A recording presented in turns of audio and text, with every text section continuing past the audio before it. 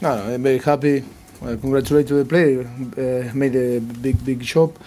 Yes, we are still improving. 3 months in charge and the new philosophy, but happy today. How we get the 3 points and happy with the performance.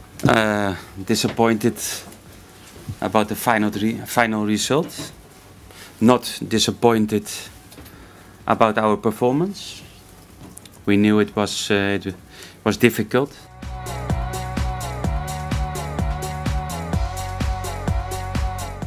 That's what I have told my players.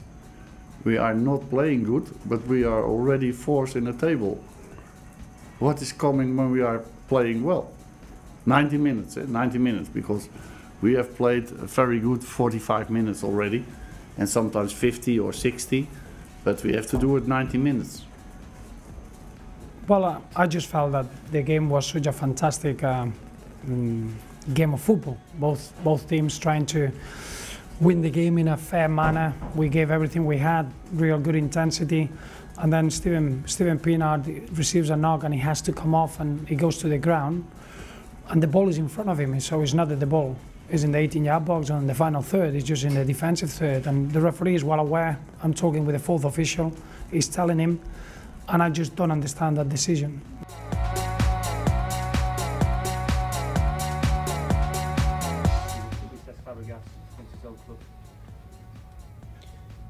You know, I'm even more pleased because we played against a good Arsenal.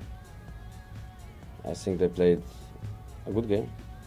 They gave us a difficult game, and we could deal with it without problems, which is fantastic. We were ready for them to have the ball because they like the ball, and we were ready for that. We compact the lines, we control Ozil and Alexis coming inside. We always put pressure on Flamini, Wilshere. We played very well. Defensively, we played very well.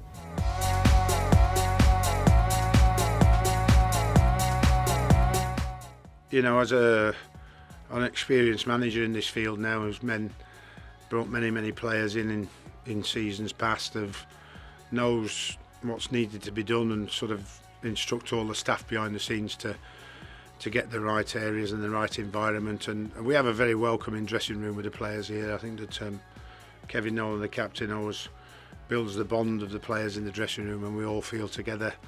And because of that togetherness, and because we try and do as much as we can as quick as we can for the players, then they've hit the ground running today. Yeah, we got off to a bad start.